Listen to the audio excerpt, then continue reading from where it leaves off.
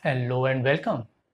So, by popular demand, and when I say popular demand, more like the insistence of a handful of people, I'm going to do a tour of my tiny little palette. So, I use this palette outdoors and I use it in combination with a sketchbook. Today I'm starting a new sketchbook, and whenever that happens, I like to swatch out the colors that I'm going to be using in it. So this is a combination I have been using for almost a year now. I've been using it for urban sketching and for nature journaling. And I can recommend it to anyone starting out with urban sketching, especially in my part of the world in South Asia, without any hesitation whatsoever.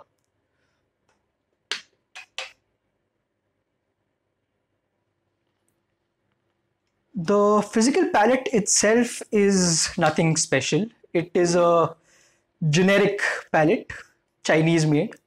It has the tray which pops out and two mixing areas.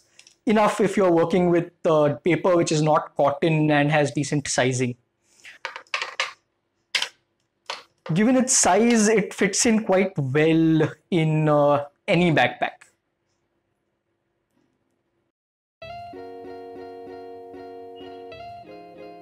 The first color we are going to be looking at is my warm yellow.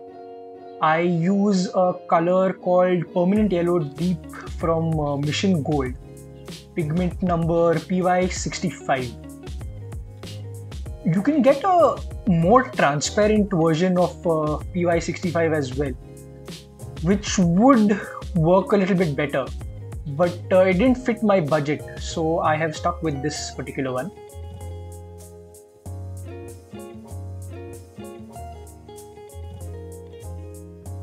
The next one is my cool yellow. I am using a color called Lemon by White Knights. Pigment PY3. PY3 is a rather common pigment for cool lemony yellows. This one too is slightly on the opaque side.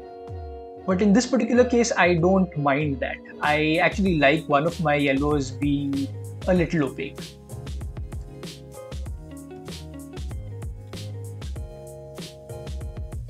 Next is a earth yellow. I use a color called Ochre Light, again by White Knights. Pigment PY43. This particular color is rather weak. It gets over very fast, which I find rather irritating. I try to replace it, find a similar color from a different brand, but I wasn't able to find something that fit my budget. I am going to stick to this one also because I like its semi-transparent nature. Not too many other ochre colors are semi-transparent.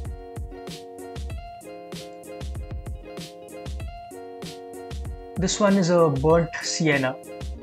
I can classify it as my earth red.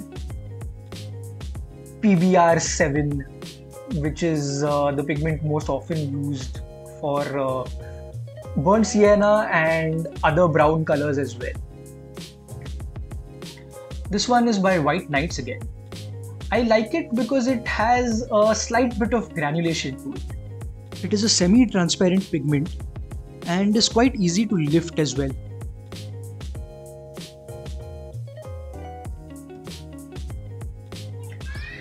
Next up is a color called Van Dyke Brown by Mission Gold. This one too is pigment PBR7. Within my palette, I would classify it as a convenience color.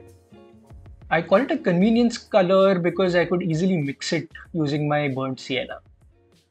But I use this color very, very often. And that's why I would much rather have a ready version of it on my palette. This one's more transparent than the burnt sienna. The dark on my palette is a Payne's Grey. Like most Payne's grades, this one by White Knights is also a mixed pigment. It is made up of PBK7, PB15 and PV23. I like having this color on my palette because I'm used to it. The first watercolor set which I was gifted had a Payne's grey, and ever since I've always enjoyed using this color. Next one is my warm red.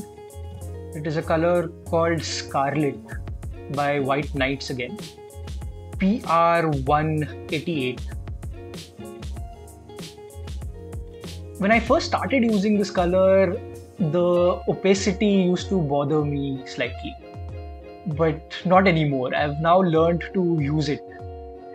It's a nice color to add at the end of the painting for things like traffic signals and sometimes even faces. Kindly allow me a few seconds to talk about my offerings on Skillshare. If you like my work and want to learn how to paint like me, click on the link in the description. It will give you 1 month free access to the platform. Alright, now back into the video. Next up is a Quinacridone Violet Rose by White Knights, PV19. I don't use a lot of this color. I definitely don't use it without mixing it. However, I have found over time that this color has become an irreplaceable part of my palette. Without it, I would not be able to mix a purple.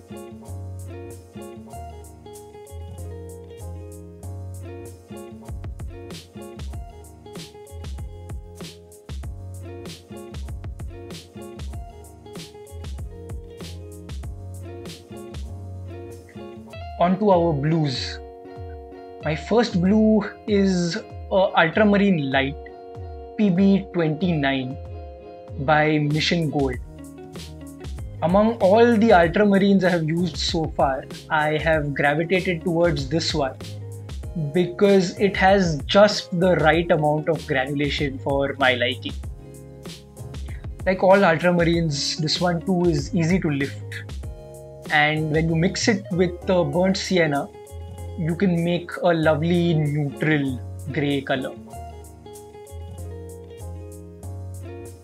Next is the first of my two cool blues. This one has a very funny backstory. It's a Prussian blue by an Indian brand called Camlin. I'm not quite sure what pigment number it is. When I first started this palette, I used to use only 11 colors, and this was the last edition after a lot of permutation and combination. It was just something I had lying around, and one fine day I just put it in my palette and it worked great.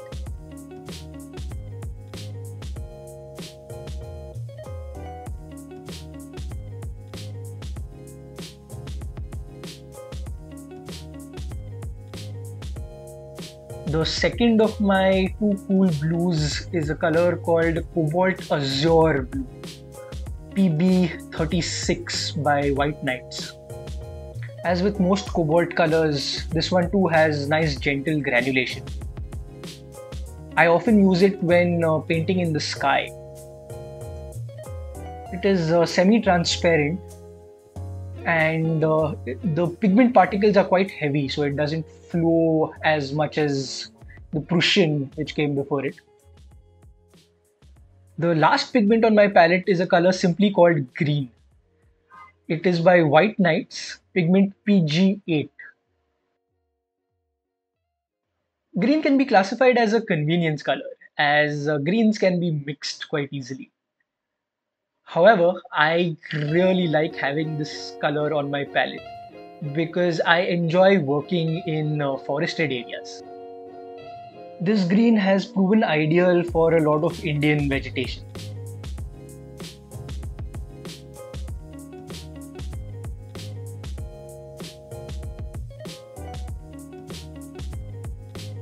My swatches are now dry. we can take a closer look at each one and see if there has been any wet to dry shift.